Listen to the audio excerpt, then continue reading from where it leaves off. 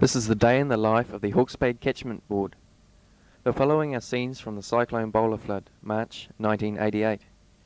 This Volvo 6-wheel drive truck was on trial to a local contractor in the area. We were able to have the use of it. This was a great help in the very wet conditions.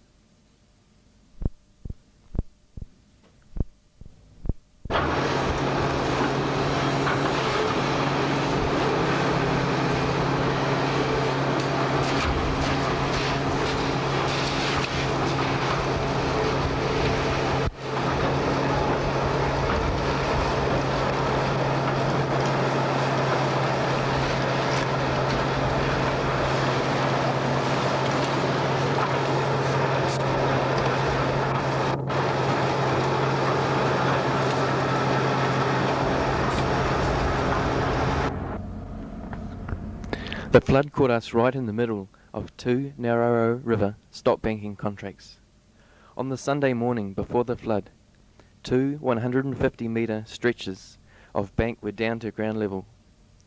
The contractors worked from dawn to dusk on the Sunday and the Monday to build the banks up to a safe height. The contractors did their best, but the stop bank ended up 1.5 metres below the design formation level. On the Tuesday, the floodwaters lapped the base of the banks. The following work, as you can see, was carried out on the Tuesday morning. The black polythene was laid on the river side of the bank. This acted as a secondary protection for the bank. Towards the top of the stop bank, we laid wire mesh to protect the black polythene from tearing.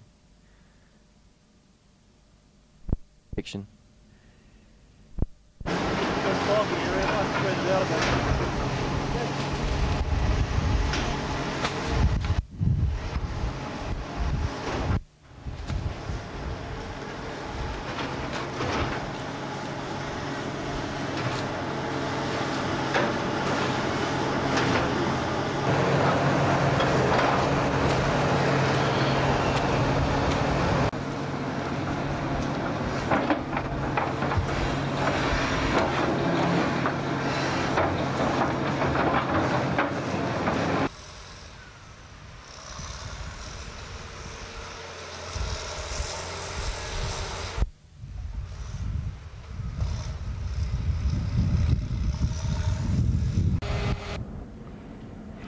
As you can see, many people got involved in the flood emergency.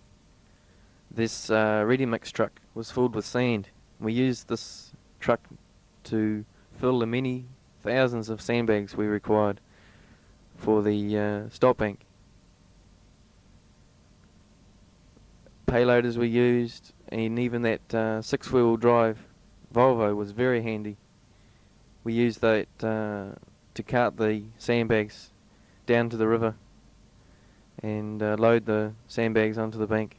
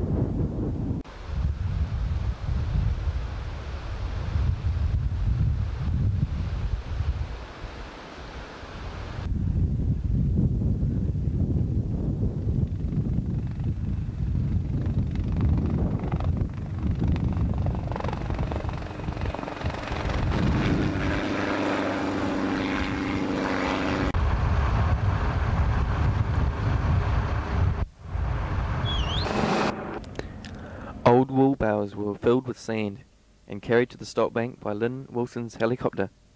These bags were laid along the top of the bank to give the bank a little added height.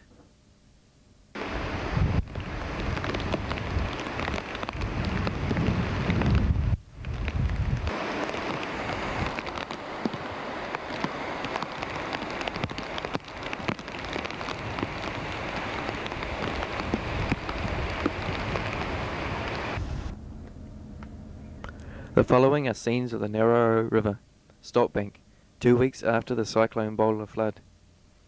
These stop banks are on the right bank of the river. You can see the extent of the damage that occurred during that period.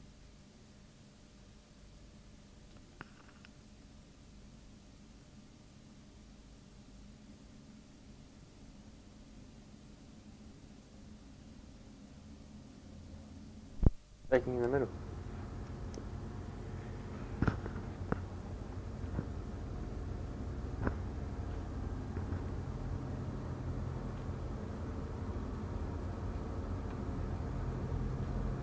Yeah, it's a bit unstable, isn't it?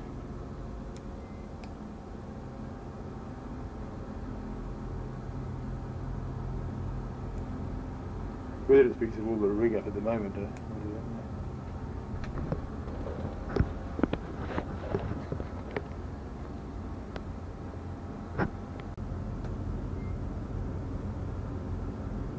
Now it's still in. Worse.